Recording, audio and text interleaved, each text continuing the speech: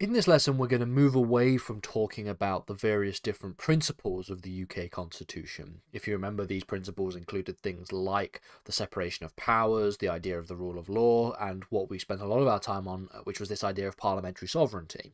And we're going to move on now for the next few lessons to start talking about the sources of the UK Constitution.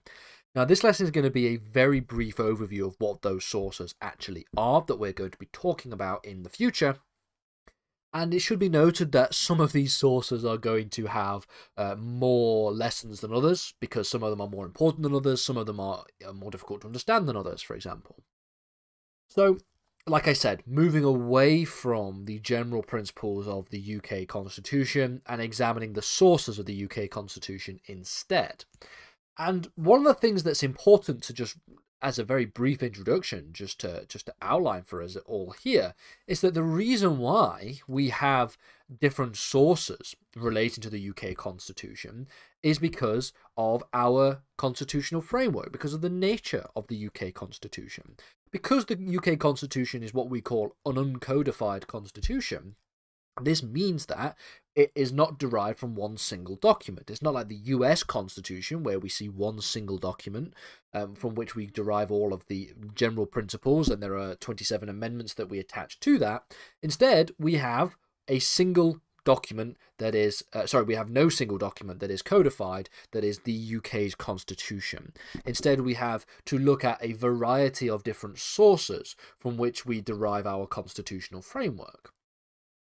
And I've mentioned multiple times what the consequences of having an uncodified constitution actually is. So, for example, or are, should I say, if I'm going to use grammatical English, we've mentioned the fact that we have a lack of entrenched principles.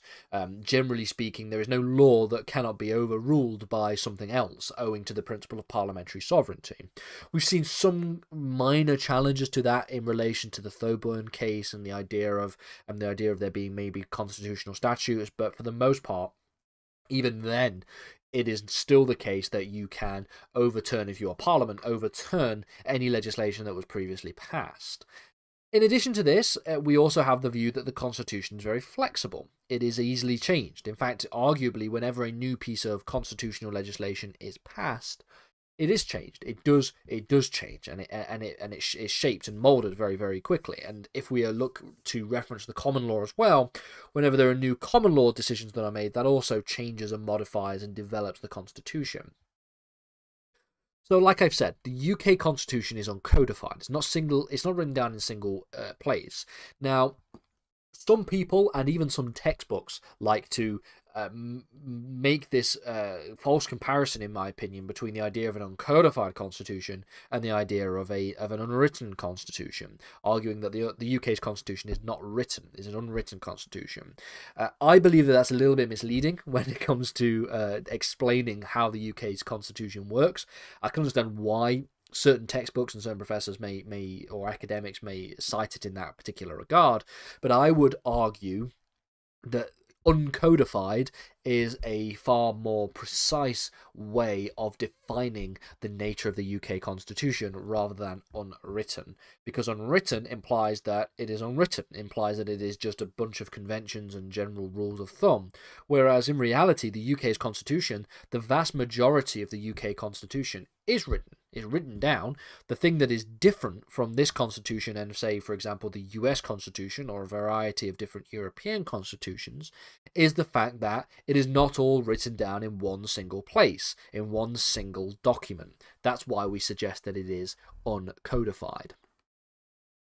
And so as a result of all this, we see that the UK's constitutional framework is divided into a multitude of different sources. And the source of the UK Constitution that we're going to be exploring are as follows. We're going to talk about statute law and secondary legislation first. Again, we're not going to spend too much time examining it because we've talked about parliamentary sovereignty already. We've talked about what statute law is, how Parliament operates, and all these different things. But then we'll also talk about the law of the European Union, very briefly, and I've put a little asterisk there because, of course, there is this tricky situation that we have to think about when we talk about Brexit. No longer does the European Union apply its law to the United Kingdom, but there are still lots of old law that still exists that is, to an extent, still derived out of and came from the European Union, even if it is still applicable in the UK. I will then talk about the common law, which is the judge-made law which is created by the judiciary.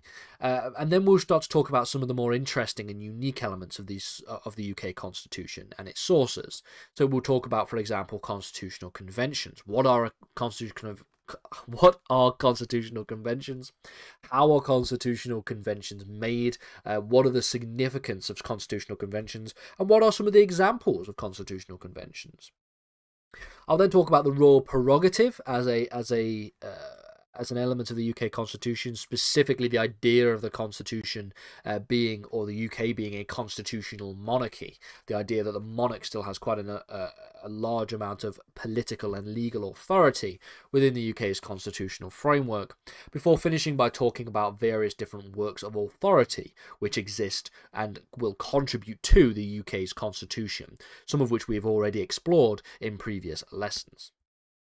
Welcome back everybody to Public Law. In this video what we're going to do is talk a bit more about the different sources of the UK's Constitution, starting with the concept of statute law, so law that is created by Parliament. We'll spend some time talking about statute law in this video. We'll talk about the parliamentary process and lawmaking in the next, and then we'll move on to the next major source of the UK Constitution, which is that of constitutional conventions. So, one of the key principles, which we have already spoken about when we look at the UK Constitution, is the view that when we think about lawmaking, the process of passing legislation and having law enter into force, this ought to be done through democratic processes and through democratic means. And so this is why one of the major reasons for the lawmaking of the UK Constitution to include the principle of parliamentary sovereignty. Parliament is a democratic institution, at least the House of Commons is a democratic institution, and so as a result of this, Parliament has a significant amount of authority. In fact, Parliament has all of the authority when it comes to domestic legislation. The reason for this is because of its democratic nature. And so we're going to talk about parliamentary lawmaking, statute law, as one of the main sources of the UK Constitution in this video.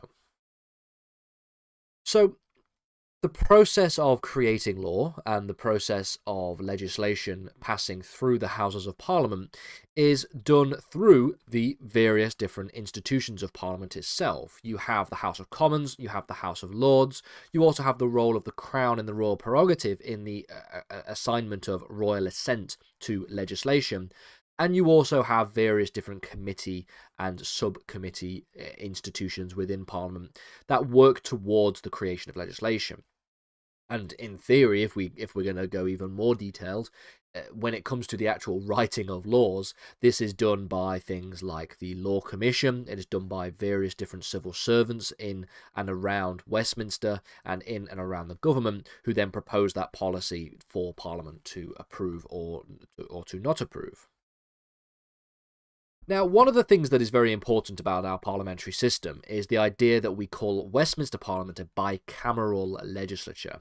Bicameralism simply refers to the fact that it is divided into two chambers. We have, of course, the House of Commons, and we have also the House of Lords.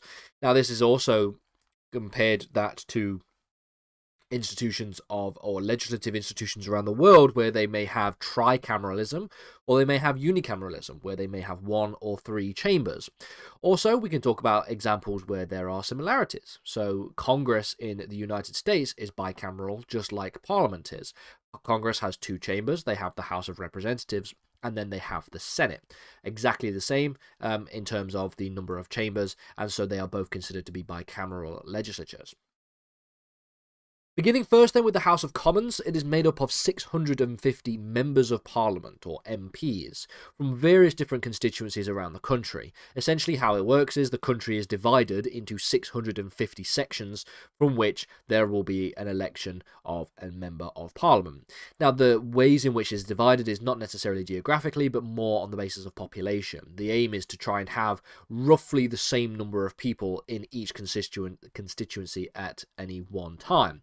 The reason for this is so that as every single member of Parliament roughly represents the same number of constituents. because it wouldn't be particularly democratic when you have an MP that maybe represents 100 constituents versus an MP that represents 10,000. That doesn't seem to make much sense, because in terms of their democratic authority and in terms of their democratic mandate.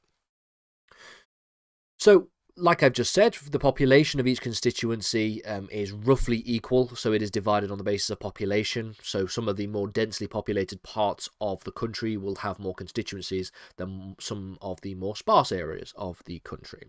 The population of each constituency votes for who they want to have represent them in Parliament. These are the members of Parliament. When you have an election, when you go to vote in your general elections, for your local constituencies, you're not actually voting for a party, you're voting for a member of Parliament who represents a party. You're not voting for a Prime Minister, unless the Prime Minister in question is coming from the constituency in which you vote. You're voting for a local member of Parliament who was going to represent you in the House of Commons. The political party with the largest majority in the House of Commons is the one which commands the majority, and it is invited by the Crown to form a government. For the most part, it is the government, i.e. the majority in the House of Commons, who has a say on the formation of new legislation. Not to suggest that they're always the case, we'll get to some examples where backbenchers can propose legislation, but at least in terms of for the most part, policy is directed, and the policy schedule is directed by the government, the one with the majority in the House of Commons. And this makes sense given that the majority should have the mandate to be able to impose and implement policies. The House of Lords, on the other hand, is known as the upper house. But this isn't to suggest that it has more power, it is also the unelected branch of Parliament. So just because it is called the upper house, it does not mean it has the same amount of power as the Commons. In fact, it has significantly less power to the Commons. It is completely subordinate to the Commons in almost every single way.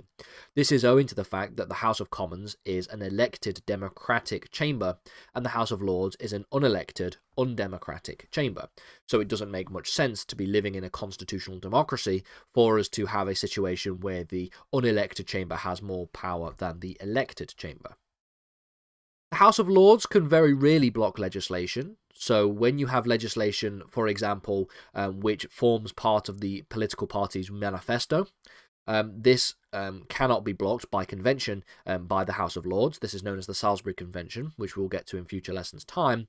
It is also very rare that the House of Lords can block the legislation passed by the Commons for a significant amount of time. This is owing to the improvements and reforms that have been made by the various Parliaments Acts at the start of the 20th century. Essentially, they have very limited abilities to block legislation and to send legislation back to the House of Commons. Essentially, if the House of Commons wishes to push through legislation as is, they have almost unilateral authority to do so. When it comes to the different types of legislation, in terms of its beginning stages, all legislation will begin as green and white papers.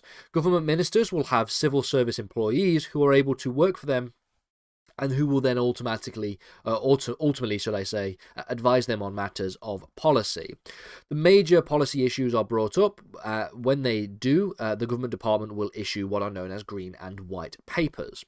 A green paper is simply a document which outlines a topic of policy, or potentially a topic of law reform, and essentially is supposed to provide the government with some consultative guidance on this issue.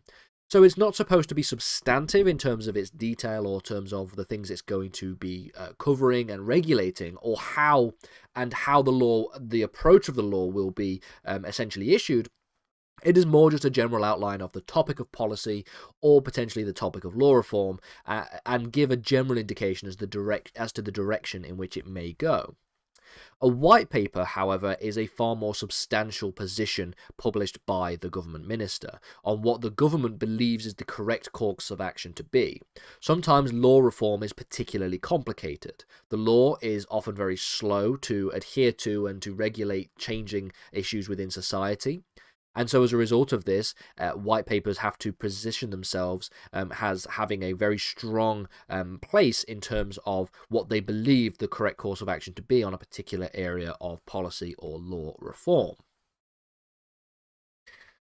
Law which is created, i.e. which goes through the House of Parliament and then ultimately receives royal assent, is known as an Act of Parliament, or parliamentary statute. Acts of Parliament represent in the UK what are known as primary legislation. All other lawmaking in terms of legislation making, is subordinate to Parliament. Before a piece of legislation becomes an Act of Parliament, as we know, it receives royal assent. We'll get to the parliamentary process in the next lesson, but before it receives royal assent, when it goes through the various different stages of the parliamentary process, i.e. the first reading, second reading, committee stage, etc., etc., it is known as a bill. It only becomes an act, and it only becomes an Act of Parliament or a parliamentary statute when it receives royal assent. Bills are often started by government ministers, but there are other kinds of bills which may be able to exist. So when I said earlier on in this video that there are sometimes situations where backbenchers or non-government members of parliament can start and potentially pass legislation, this is through a number of different channels. The first of which is known as a private member's bill. Private members' bills are bills which are created and introduced by Parliament, to Parliament, should I say, sorry, by a private member of Parliament, i.e. a member of Parliament that is not on, in, or around the government, essentially. So a non-government minister of state. Sometimes referred to as backbenchers, the private member is not a formal member of the government, and so essentially why they are called backbenchers is because they sit on the back benches of the House of Commons. Those who form the government and who form the shadow government are those who sit on the front benches of the House of Commons. So the people who are sitting at the front in the House of Commons are the ministers of state. They run the government. They will be the Prime Minister, they will be the Secretary of State for Education, you'll have the Secretary of State for Transport, you will have the Home Secretary, you'll have the Chancellor, all on the front benches. And then opposite them, on the opposite side, front benches, you will have what is known as the shadow government, which is essentially the leader of the opposition, who is the almost, if you will, is the shadow prime minister, if you will. But then all of the other roles are known as the shadow roles, essentially. So you have the shadow secretary of state for education, the shadow secretary for transport, the shadow chancellor, all of which are supposed to be part of the opposition, who then scrutinise and really provide a lot of critique of the decisions that are made by the government. For the most part, owing to the timetable of Parliament, the majority of government, the majority government holds that essentially, the majority that the government holds, private members' bills do not receive royal assent and become legislation on the most part. So there are some instances where we have seen private members' bills actually pass into law, and even fewer of those where they pass into law and have any kind of significant influence or not aren't reformed at a later date quite significantly. But for the most part, because of the fact that the government holds the majority, and so therefore they control the timetable, private members' bills don't really get much of a say. So this is an example of a piece of private members' legislation, which was not only private member, it was not a government piece of legislation, but it is also one that passed, and it also was one that has significance even to this day, the Abortion Act of 1967. Now, one of the reasons why private members' bills are difficult to get through is because they are very difficult to introduce into Parliament in the first place. The two methods by which you can introduce a private member's bill to Parliament is through the ballot process, or sometimes the second process, which is known as the 10-minute rule. The ballot process is a process where, at the start of each parliamentary session, a ballot is allowed.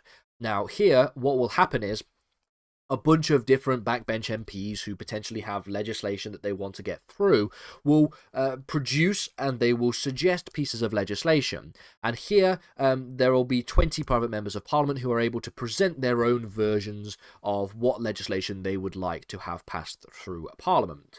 It's a very limited process, again, owing to the time constraints, and it is also limited in the sense that you need to get quite a lot of broad support from people who are going to inevitably try to disagree with you, owing to the fact that you are, as a backbencher, in the minority compared to that of the government, who obviously hold the majority in the majority of times. The second and final way in which a private member's bill can be introduced to Parliament is through the 10-minute rule. This is the rule which essentially gives members of Parliament the ability for them to be given 10 minutes to present a bill or supporting a particular piece of legislation. Again, it's a very unlikely method for creating new law, and ultimately what happens here is that even in the rare circumstances in which it is introduced, using either the ballot process or the 10-minute rule, it is often then very, very rare for that to then go on to become legislation, because then it has to go through the parliamentary process, the process that we will look at in the next video.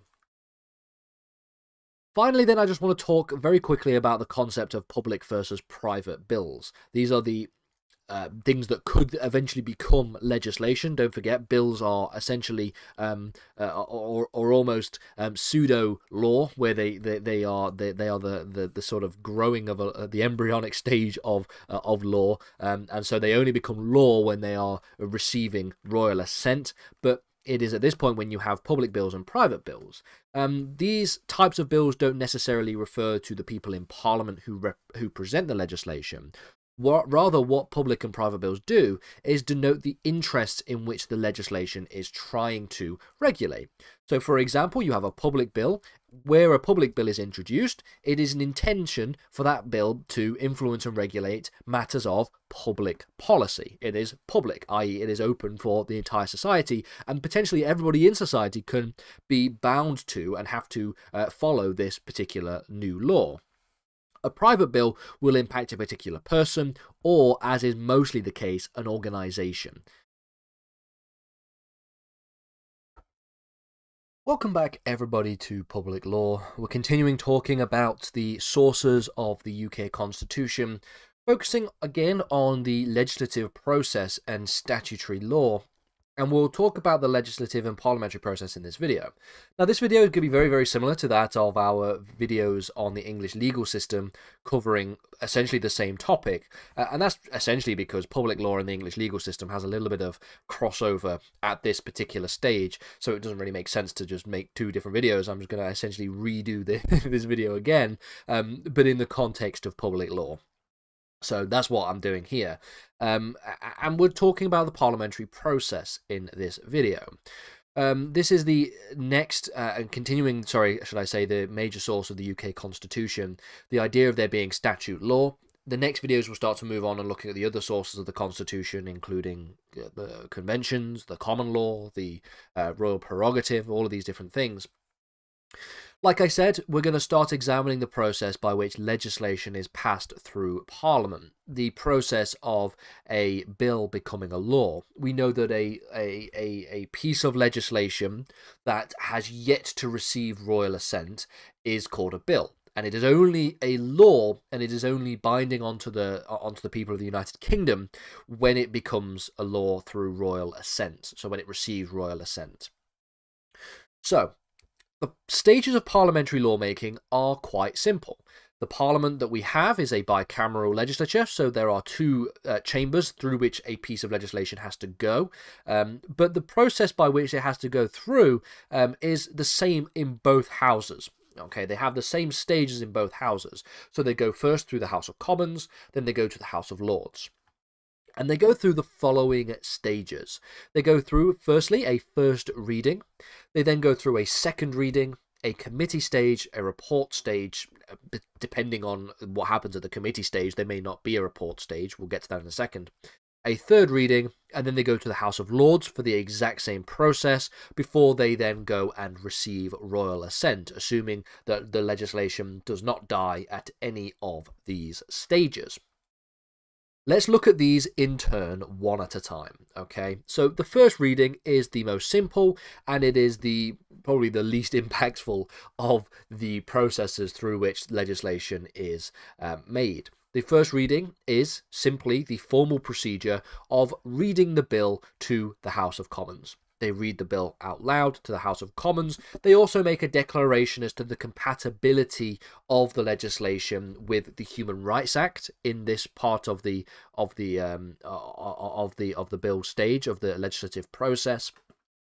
But simply, this is what they do, okay? There is no room for debate or for deliberation at this stage, nor is there even a vote which takes place on taking the bill further. So every single piece of legislation, whether it pass into law or whether it just die at whatever stage through the process, will all go through a first reading process. And so it is only when we get to the second reading do we start to see deliberation, do we start to see debate, and do we start to see legislation die owing to the fact that there aren't votes to let it pass further. This is where there'll be a lot more debate and discussion on the bill itself.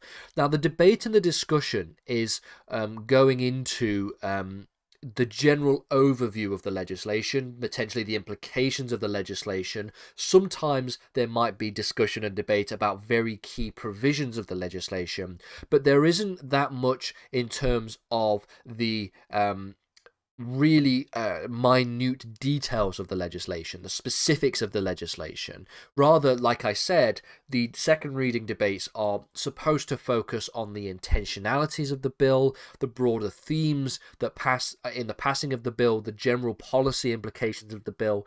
Like I said, sometimes there may be discussions about particular provisions, where those provisions are very, very broad or very all-encompassing or very, very important. But it is not a stage where we see the very, very specific details of the bill discussed and the minutiae of the bill really, really amended and reformed and debated. At the end of the second reading, there will be a vote as to whether or not to take the bill to the next stage of the process. This will either be done verbally by the Speaker, where you the ayes or the nays, essentially, and if there is a division, they will clear the lobby, and you will have a formal vote take place. Essentially, when the Speaker shouts "division, clear the lobby," what they are saying is the MPs have to go through and vote manually, essentially. And what they do and how they do that is will go through one of two doors. One door being the ayes to the right or the noes to the left, and that's how they vote for particular pieces of legislation or amendments or decisions, etc., within Parliament. The next stage, if it goes to the next stage, if it doesn't die there and then, the second reading, and a lot of legislation does, but the next stage is the more substantive amendment stage. This is the committee stage, okay? This is where the real finer details of the bill are discussed and debated. The committee will consist of a selection of members of Parliament. Generally speaking, committees will represent and match the composition of the House of Lords. What does this mean? Oh, sorry, the House of Commons. What does this mean? Well, essentially, it means that if you have a House of Commons that is roughly 50% government party and then maybe 25% the major opposition, and then there's maybe some other percentages there, the number of MPs and the percentage of MPs representing each party will be representative in the committee stage. So at this point, let's say at the time of recording, before the 2024 general election has taken place, the committee stages will be majority Conservative members of Parliament, with quite a substantial number of Labour MPs and quite a few SNP members of Parliament as well. That's generally how it is. Divided. And the reason for that, of course, is to show that essentially the committees should roughly reflect the will of the people. And so the will of the people is reflected in the composition of the House of Commons. Various amendments will be made to the legislation here, and they will also be voted on in the committee in question. There will be lots of back and forth about the finer details of the legislation, the implication of particular provisions, the wording of particular provisions, and all these different things that are established here. Now, if there are amendments that are made to the legislation in the committee stage, and for the most part there are, those amendments will then be reported back to the report stage, okay? If there are no amendments, then there will be no need for the report stage, because essentially the legislation will be exactly the same as it was when it passed through the second reading. But the report stage essentially allows the members of Parliament within the House of Commons to go through and see what the major changes were to the legislation that were made at the committee, and then they will debate on those changes, and they will either vote for whether they ought to be accepted, or they may vote for rejecting those amendments. If, like I said, there are no amendments, then there will be no need for a report stage, but it is very rare for a piece of legislation, especially when we're talking about some of the complex legislations that we see in the world today. It's very rare for those legislations to not have any amendments whatsoever at the committee stage. Finally, then, we have the third reading. Now, the third reading is almost as much as of a formality than as the first reading, because by this point, by the report stage, and after the discussion on the report stage and the passing and accepting of the amendments made by the committees, the legislation is essentially complete at this point. Okay, or at least in the House of Commons it is. Again, another formality process is done where there is another final vote on the bill. It's unlikely that you will see the bill fail at this stage, given that it has already passed all the previous stages. It doesn't seem to make much sense for an MP to then vote against it at this final stage. At that point, then, the bill will go to the House of Lords. It has gone through the House of Commons. It is then sent to the House of Lords, where it will go through the same process. It will go through a first reading, a second reading, a committee stage, a report stage, and a third reading. And it is for the House of Lords to really go and pick apart the legislation here. Now, where the Lords will make amendments to the bill will then have to be sent back to the House of Commons for the House of Commons to approve those amendments. Remember, the House of Lords is an unelected chamber within Parliament. The House of Commons are the democratically elected members of Parliament, so therefore they will have the final say on every single amendment that is made by the House of Lords. This gives the House of Lords a sort of adjustment role, if you will. They essentially make small adjustments, and they use in some cases their expertise in certain areas of law and policy to make these amendments for the House of Commons to then approve. Sometimes a bill can go back and forth for quite a while, and this is a process known as ping-ponging, essentially going back and forth from the House of Commons to the House of Lords. Obviously, owing to the Parliaments Acts from the early 20th century, we know that if the House of Lords tries to block legislation, they can only block it for a certain period of time, and then eventually the House of Commons will be able to override the rulings of the House of Lords because of the authority and the power that the House of Commons has over the House of Lords. The Salisbury Convention tells us that any legislation that forms part of the winning political party's manifesto should not be voted down and blocked by the House of Lords, because essentially the view there is, if this is a manifesto pledge that is a piece of legislation, then it is seen to be part of the will of the people, and the unelected, undemocratic House of Lords should not be blocking or opposing the the elected will of the people by doing so. That's what the Salisbury Convention tells us. Finally then, once it's gone through these stages and it's gone through the ping-ponging process, as I like to call it, we have the royal assent phase. This is again a formality process, if anything more of a formality than any other stage of the process, and this is where the monarch will give royal assent to the bill to create the legislation. The Royal Assent Act of 1967 means that the monarch doesn't even have to see the text of the legislation anymore. It used to be the case that the monarch would read the legislation and then give royal assent, but because of the Royal Assent Act, there is not even a need to see the text. Simply put, the monarch will put their stamp of approval on the legislation and then let it go through, and there you go, sorted. The last monarch, by the way, that ever refused to give royal assent to a bill was Queen Anne in 1707.